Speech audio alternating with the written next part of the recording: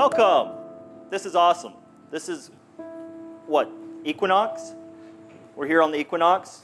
I couldn't imagine a finer thing to do, talk about permaculture and farming and caring for the land. We have a lot to cover today. We don't have a lot of time. I think, I'll try to limit my talk to maybe 2 hours, and we can have a quick break, and Rocco could speak. And then after Rocco speaks, we're going to go walk across the street, and we'll do a demo. So it's going to be really cool.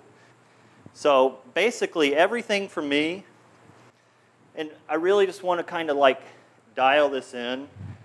I really want you guys to get into the way I think, and the way, I don't necessarily think everybody should think like this, but I think it would be helpful to think like a designer, to think like we have potential to have a design revolution for everything we do. And when you're a permaculturist, you're synthesizing so much information. You walk out on a piece of land, and there's many different layers to it. So sometimes, I'll go out on a piece of land, and I'll do a consultation, and I really won't say much, because I'm just synthesizing information. And you're working with all these different layers, from the basic needs of the client, to what your vision is, to what you hope for the client could grow into, to what the land could carry. So permaculture is like it's a creative way of being, it's a creative way of thinking. So that's kind of what we'll explore, is a little bit of the mindset behind permaculture and how that lends itself to, the real overall arching goal of the day is to talk about pasture management and integrating permaculture with that. But, I can't really do that without giving you guys a little background about permaculture and how I think. So this is so important, growing your fertility. I think this is really, the 3 points. There's one more. I want to talk about ponds a little bit and the free nutrients we can get from ponds. But these are basically 3 of the big points. And permaculture is a system which lets us analyze land, and it kind of gives us this like broad frame of reference to where we understand how to work with different elements. And then we can start bringing in different methodologies. So I'm going to talk a little bit about biodynamics. I'm just going to touch on all this. We don't have a whole lot of time, so I can't go into too much depth on all of it. I'm going to talk a little bit about Korean natural farming and compost tea. And all 3 of these, basically, you're culturing your organisms off the land. You're growing them out, and you're able to spray them out. So for basically free, you're getting on-farm fertility. And I think, that's really the future of farming. Over the past 50 years or so, we've really brought all our nutrients in on the farm, broad scale. We bring our fertilizers in, we bring our feed in, we bring everything in.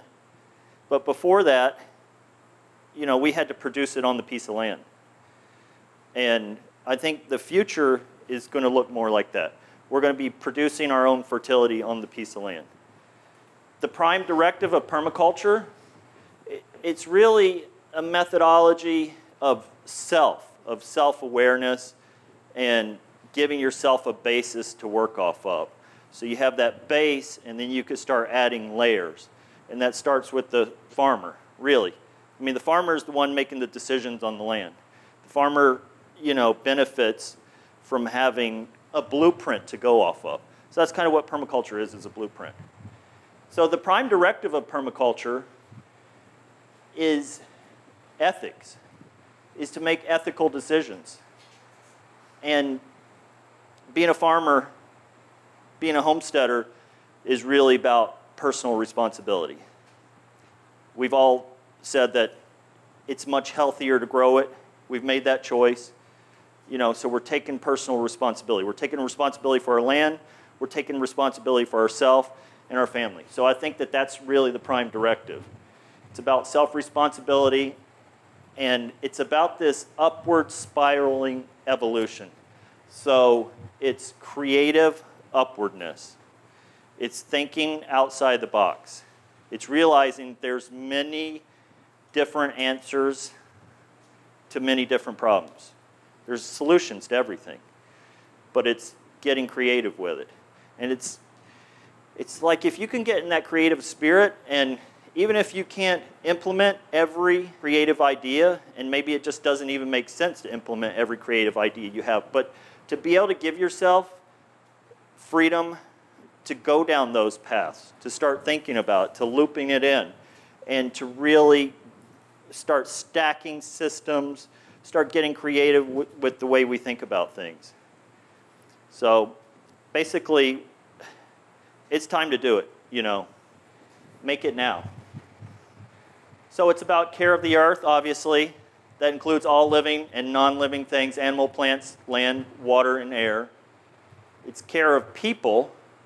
So basically, those are the same things. You know, we take care of people, we're going to take care of the earth. We take care of the earth, we're going to take care of the people. And it's about self-reliance. And then the one that I think, especially in our society in this day and age, that we could all work on is the principle of cooperation. Cooperation really means that there's more for everybody. I think we're used to, in this capitalism society, to, you know, going toe-to-toe with people, and we're all trying to get our own. But cooperation, if we can cooperate, then there's going to be more. And I've seen this time and time again. If you have just that, and this goes back to me, or the permaculturist, or the farmer. If I have that attitude of cooperating, I get so much more out of life. You know, I'll do anything for anybody. And not that I'm doing it so I'll get something in return, but that's just the way it works. When you start cooperating, all doors open. Everything is possible. So we go down this road of permaculture design, and we have a blueprint to go by. These are things that we could take or not take, but for a lot of us, we didn't grow up on a farm. A lot of us may have grown up in the city. We may not had this blueprint to go off of, and permaculture kind of gives us that basis.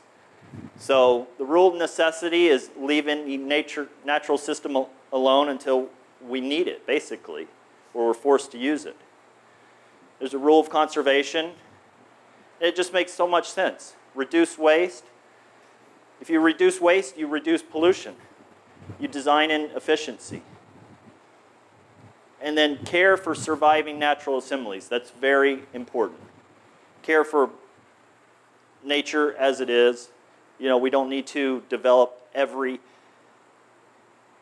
aspect of the farm. There's places that are better off being natural and in that natural state.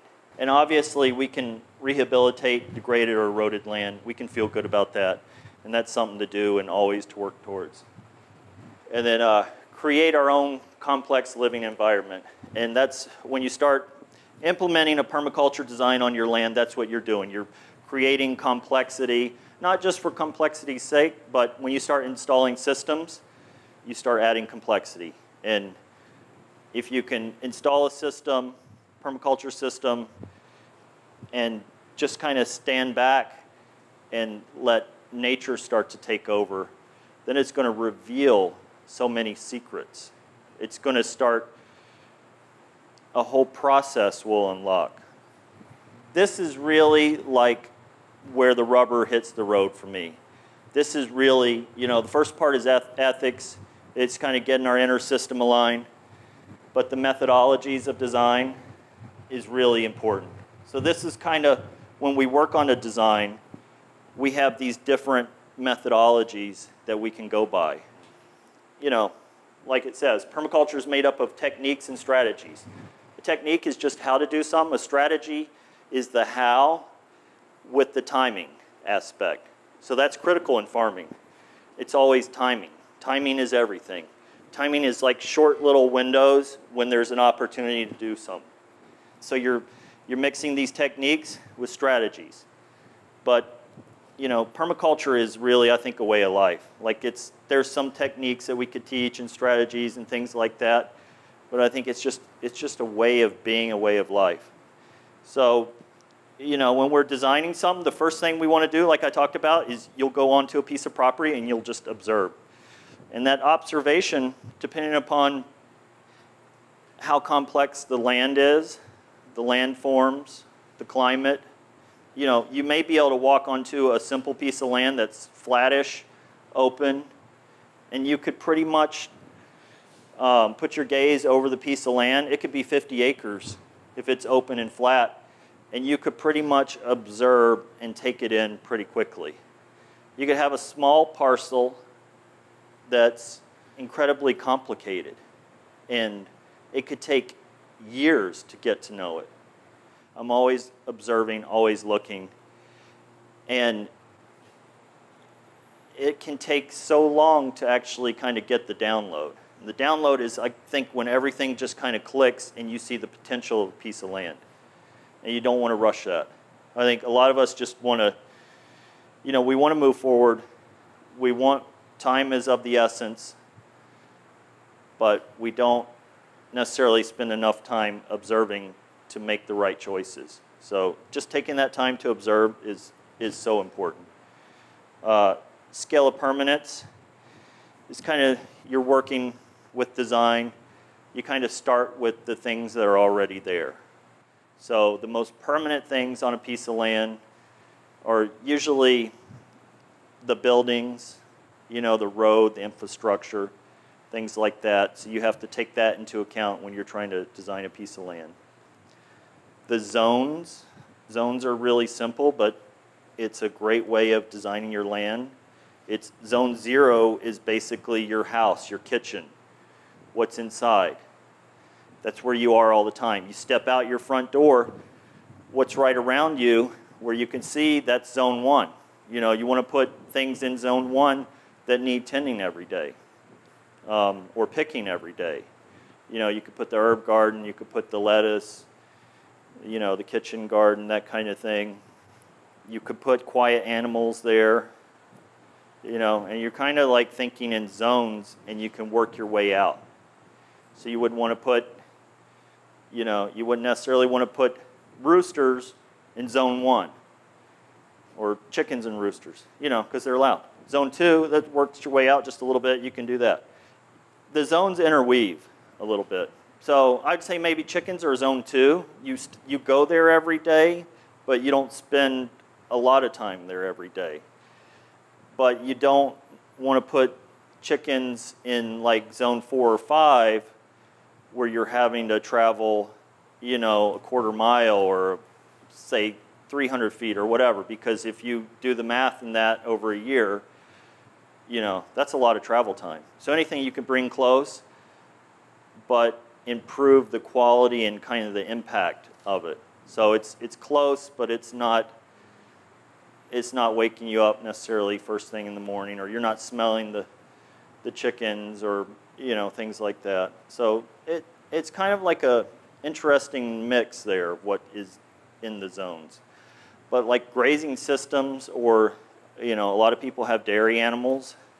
You know, you'll move your dairy animals from a further out zone, maybe 3 or 4, closer in, maybe even to zone 1. A lot of people's, and especially back in the day, up north, you would see these massive kind of barn house structures with a courtyard, and it was very cold, and the animals lived in the barn, and the people were connected to it. And so that's like, you know, that was right there in that zone 1. And that makes a lot of sense for that climate. So it's, you know, I think it just depends on the piece of land, and it really depends on like your needs and how efficient you can get it. So sector analysis, that's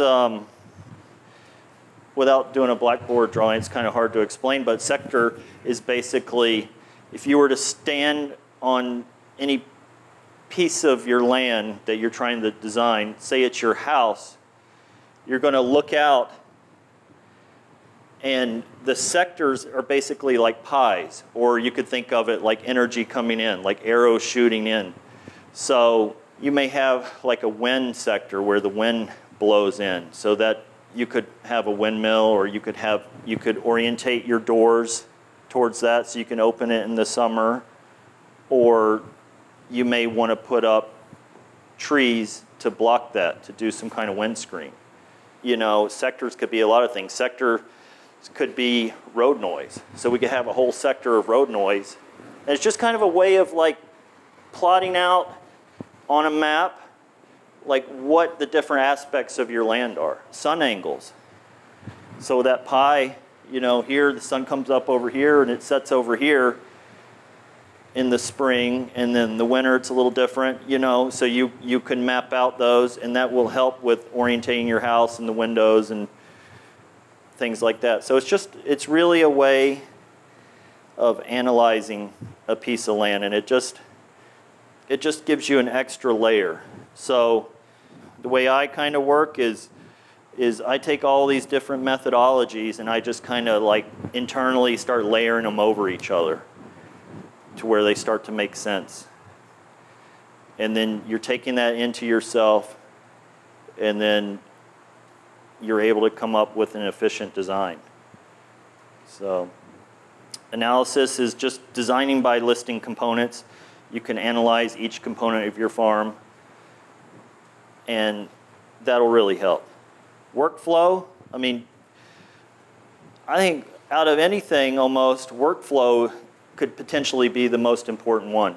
Thinking about this has to come in, the feed has to come into here, and then I have to do this step, and I have to do this step. And if we don't, you know, take into account workflow, then we're like, we may have our feed over here and have to go over here to do this part, and then we've got the table that we need to work off of over here.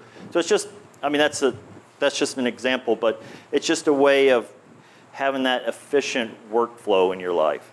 And I think that's really important. And I already talked about overlay. Overlay is where you're just overlaying all these different methodologies to come up with a design. This is that overlay, and this is bringing it all together. The middle, you know, that could be the design, or it could be the designer, or it could be the designer's thought process. You know, you're basically, this is you, and you're bringing in all these different components to make a good design. So you have the site components that you work with, the energy components, social and abstract. You know, the abstract is the timing, the ethics, things like that. Social components, every area has different cultures. You know, you want to respect that, and that plays an important part into the design. So it's really like you standing in the center and designing outward. Nutrient cycle. This whole thing is basically about nutrient cycle. Nutrient cycle is very simple. It basically comes down to water and carbon. I mean, there's a lot more to it, but growing plants on the land, plants are amazing. I mean, who would have thought? Wow. Think about it. Plants soak in carbon, an amazing amount of carbon. Sun and water. So you're basically compounding carbon. So with trees, bring in carbon, cover crops, bring in carbon. And then you're collecting water off the landscape. If you could collect as much water as you can off the landscape and off roofs, feeding that back into the carbon cycle, that's how you grow soil and nutrients. So the soil is the living part with the biology in it. So it's a way of thinking about your property and bolstering the carbon, bolstering the water, trying to figure out ways to collect water, working with your soil, in the biology. Biodynamics was brought to us by Rudolf Steiner. This happened in the 1920s.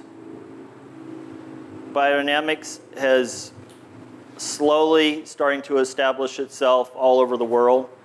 I think one of the cool things about biodynamics is seeing the farm as a living organism. So often, you know, we see the farm as pieces that don't really relate together necessarily. But biodynamics really envisions the farm as a living organism. So a living organism has a lot of components to it, and it works together. And the real beauty of biodynamics is enlivening the entire farm and have it work together. Enlivening the soil, having wetlands, having wooded treeland, really this whole concept of the farm being able to grow its own fertility instead of bringing off-farm fertility. Rudolf Steiner said that, you know, basically to use fertilizers from off-farm as a remedy for an unhealthy farm or for a sick farm. So we have the potential now to grow our own fertility on the farm. And that's really what biodynamics is about. And I really kind of group biodynamics, Korean natural farming, and compost tea. They all kind of do the same thing in a certain sense. It's all about using, this is why I really love it, it's about using waste products, mostly, that you can get off the farm for virtually free, combining them in a certain way, promoting biology, and growing that biology out, compounding that biology, culturing it and compounding it, and at a certain point mixing it with water and spraying that out. So we're able to take a tiny bit of material, enliven it, add it with water, and then we vastly expand its surface area. We grow that, it grows in the water, and then we're able to spray that out. So it's a way for us to really eliminate most of our off-farm inputs. And it's kind of weird. It's like, I don't know if you guys know anything about biodynamics. It's got some weird aspects to it. It's kind of cool. I like that. You see the horns? Basically, you're taking, so there's 9 preparations in biodynamics. You're taking, in this is preparation 500. You're mixing, you're putting cow manure in horns. You got that? Burying it over winter in fertile soil, digging it up in spring, emptying that cow horn out, and this is kind of what it looks like. It's totally transformed. It's full of biology, and it smells sweet, and this is able to be stirred for an hour in water, back and forth. There's a whole potentization that happens. And we spray it out, and we're finding incredible farm restorations. In Australia, there's millions of acres under biodynamic cultivation. Lots and lots of success stories of building soil where soil didn't exist before, where it was very degraded. In America, here, it's, I don't know if it's just a cultural thing, if it's our lack of understanding, or it's just not getting to us, but It hasn't really taken off as much, but I think biodynamics holds some really strong keys for the future. Anytime we can make our own fertilizers, you know, and be able to scale up, we can start with the smallest farms, you know, an urban farm. We can make our own fertilizers for that, or up to as big as we want.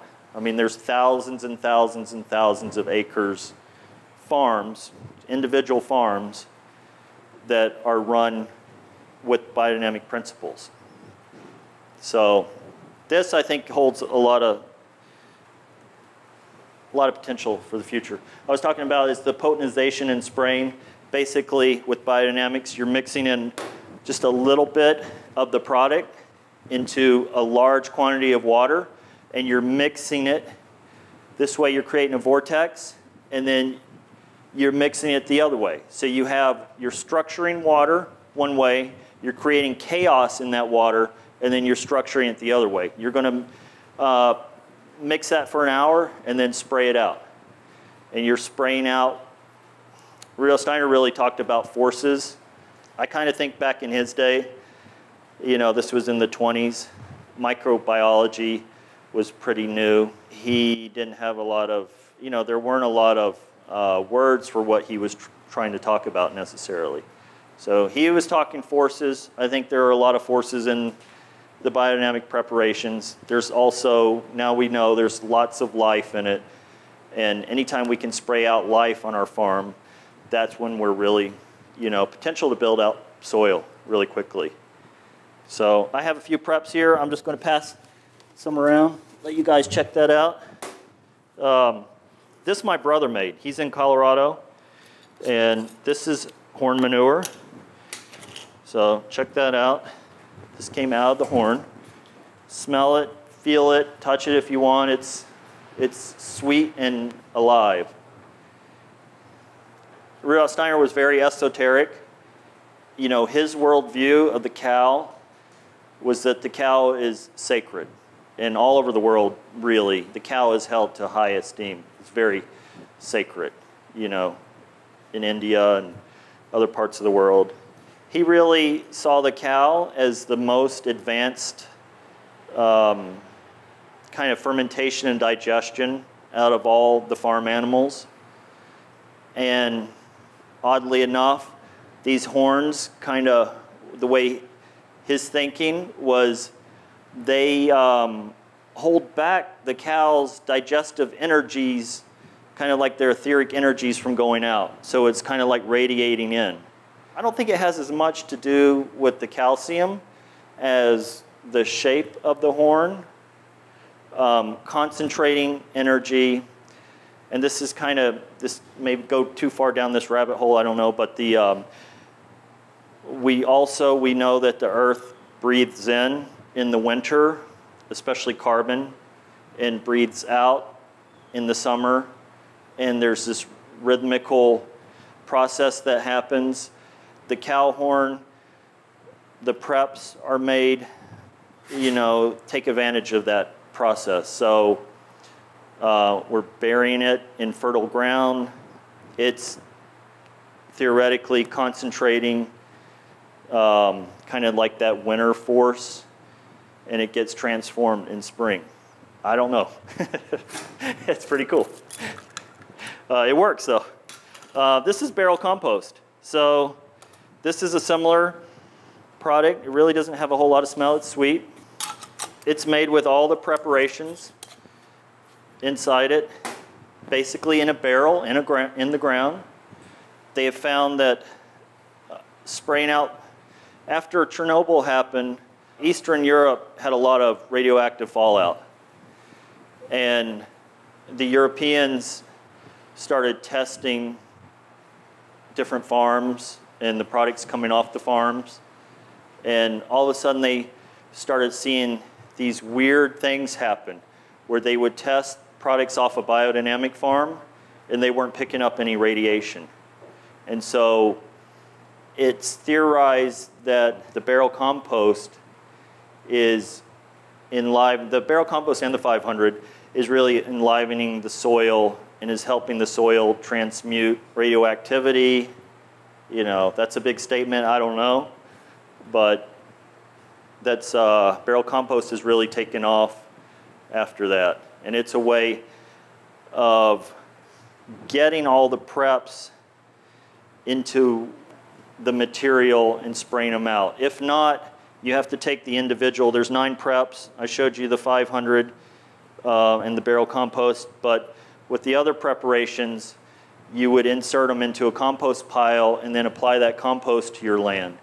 This is a way of kind of stepping up that potentization inside that barrel.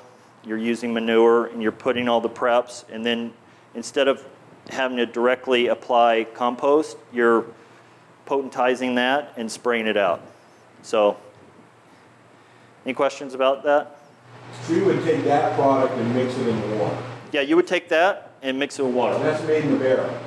That is made in a barrel, yep. Yep, that's in ground. Yep.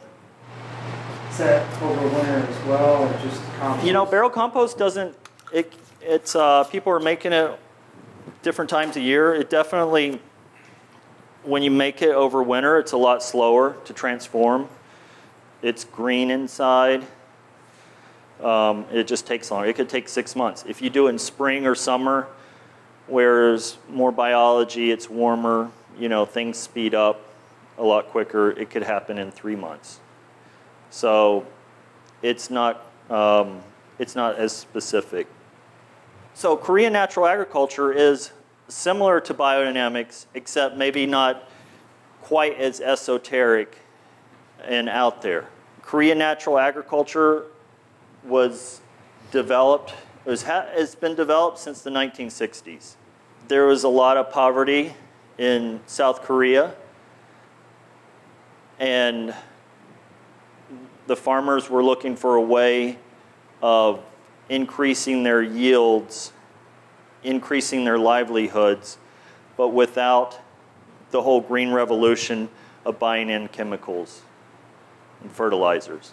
So Korean natural agriculture really took off. It's very similar to, in some ways, the way that they make kimchi in Korea. It's another fermentation process. And it is also similar to biodynamics, as I said before, where it's usually using a lot of waste products or kind of products that are inexpensive and easy to get.